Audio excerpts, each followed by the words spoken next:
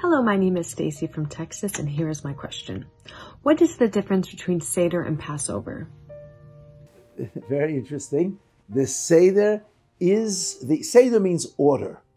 The Seder is the order of the night, which is the key celebration of the Passover holiday.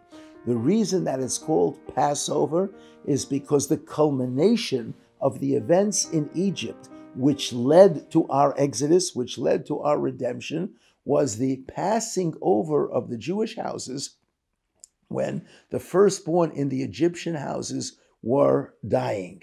The firstborn Egyptians, who were our oppressors, were dying. They were passing away that evening, and God passed over the Jewish houses and spared every Jewish house that tragic occurrence. So the holiday is called Passover, reminiscent of the culmination of the events that took place before the Exodus. And the Seder is the order of things that we celebrate on the night of the first night of that Passover, to relive and to remind ourselves of those events.